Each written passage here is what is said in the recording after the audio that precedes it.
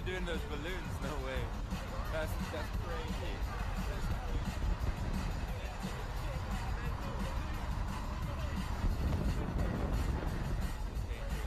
This video has been shared millions of times online. It shows two young people doing balloons whilst driving. Whilst this video may not actually be real, the consequences of using nitrous oxide and driving whilst high are very, very real and very, very serious.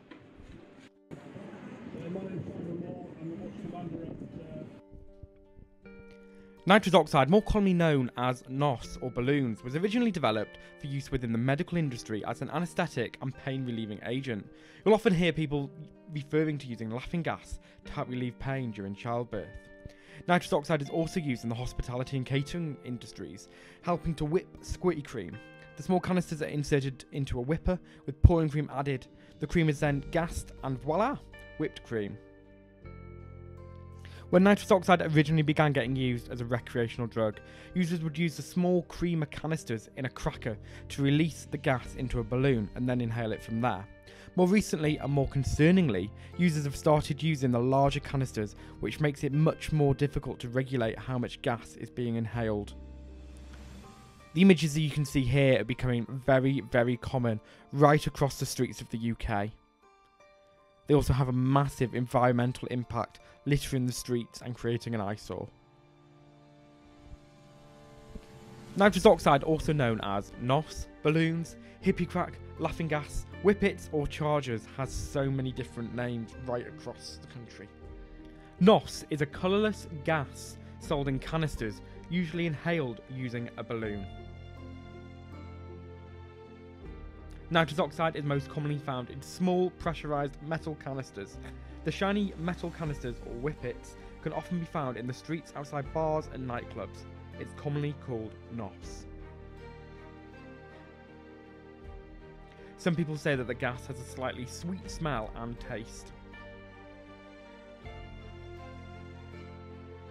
Nitrous oxide is inhaled.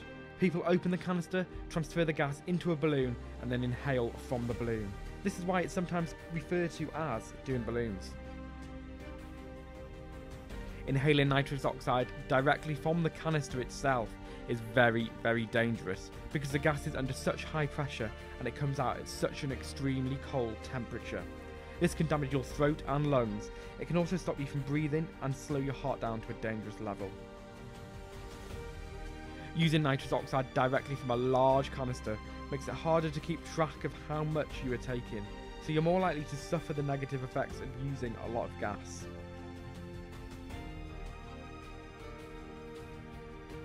Nitrous oxide slows down your brain and your body's responses. The effects of nitrous oxide varies depending on how much has been inhaled.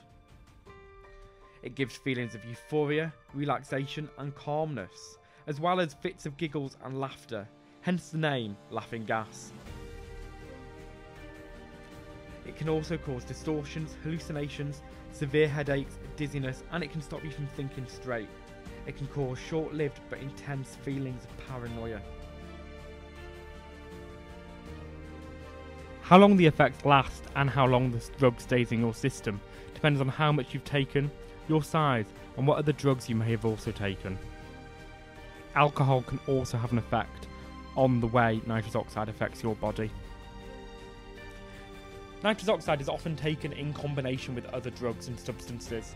This means its effects can be unpredictable as it depends on what other drugs are being taken with it. It's also a short-acting drug, which can lead to people to frequently redose and end up using more than they originally intended to.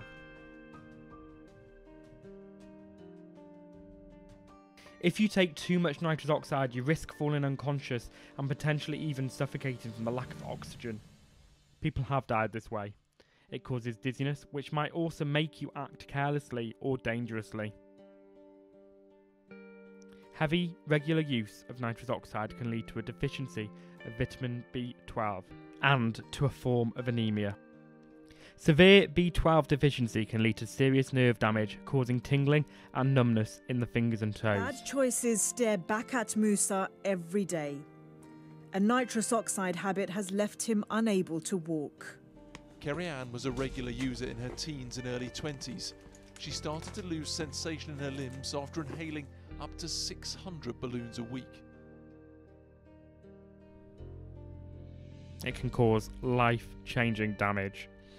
It can also be very painful and make walking difficult. It can even lead to paralysis, and the damage may be lasting. Regular use can also stop you from forming white blood cells properly. Nitrous oxide is a psychoactive substance. As of 2016, nitrous oxide is covered by the Psychoactive Substances Act and is illegal to supply for its psychoactive effect. Driving whilst high is also extremely dangerous and illegal. If you're caught drug driving, you may receive a heavy fine, a driving ban, or even a prison sentence. If the police catch you supplying illegal substances in a home, club, bar, or hostel, the landlord or owner or manager can also get prosecuted. The government are working with the police to currently change the law around nitrous oxide. Alright, I'm just going to put my hand under here and take your head. In an attempt to try and educate people and raise awareness of the dangers of using nitrous oxide and driving, an awareness event was held in Bradford in April 2023. It showed fire crews extracting casualties from a crashed vehicle. It shows the dangers and how scary being in an incident like this can be. Ready for a slide. And then we're going to slide the cassette onto the longboard. Lower board down. Yeah. Let's get forward. You've got his on the board, John. I've got it too.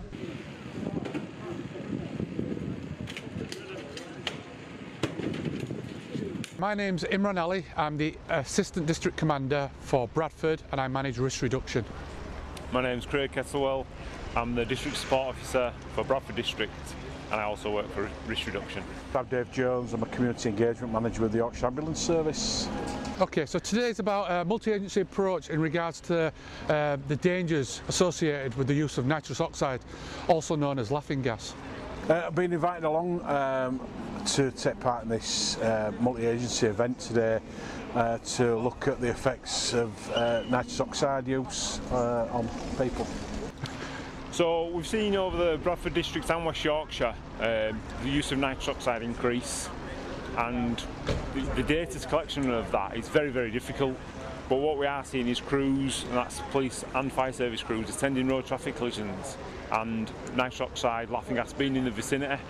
So just highlighting to people across West Yorkshire that it's a danger, and we want to show people that we work together quite quickly in these road traffic collisions and how we can prevent people taking laughing gas and nitrous oxide and driving. It's not only a danger to the people in the car, it's also a danger to a number of pedestrians as well. It is becoming a rising problem, use of nitrous oxide, and obviously that then has a direct impact on our services.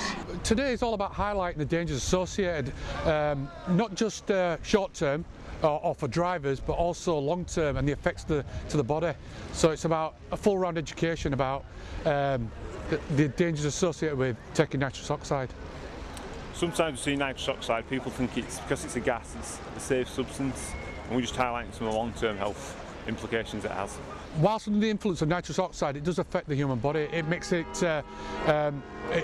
you less alert, and obviously that will impact the ability to drive. We'll turn up to RTCs, and the lasting effects can be wider field in regards to family and friends. These can impact families massively. Just don't do it. It's not just the immediate effect. We've seen today, you know, the potential what could happen and the lasting effects of, you know, that high for a short space of time can have a massive effect on somebody's life forever. We want to make sure that people don't have the lasting effects from dangerous RTCs, not just because of the impact due to themselves, but the wider impact to the family, the friends, and those that could be obviously impacted through the use of nitrous oxide. Get some help, you know, for anybody that's with somebody that's in that position. Don't leave them on the back, because you've got potential choking hazards if they start to vomit, if the airway becomes blocked from the tongue. Get them onto the side, but get some help. Get us there. Yeah, don't mess about.